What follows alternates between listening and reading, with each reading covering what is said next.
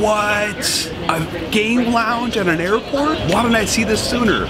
We see that type of reaction all the time. Now, I was a veteran in Afghanistan, was in the Army 8 years, and when we went on some really difficult missions and some really hard times, and the one thing that we did every single time when we came back to de-stress and to lower the issues that we were having was play video games.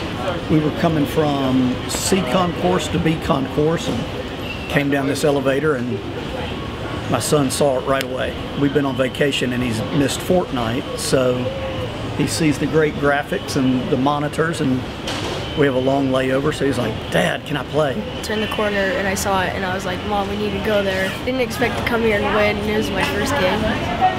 How was your nap? My nap was pretty good, pretty relaxing. Just chill in the chair. It's a nice, comfortable chair. Works for me.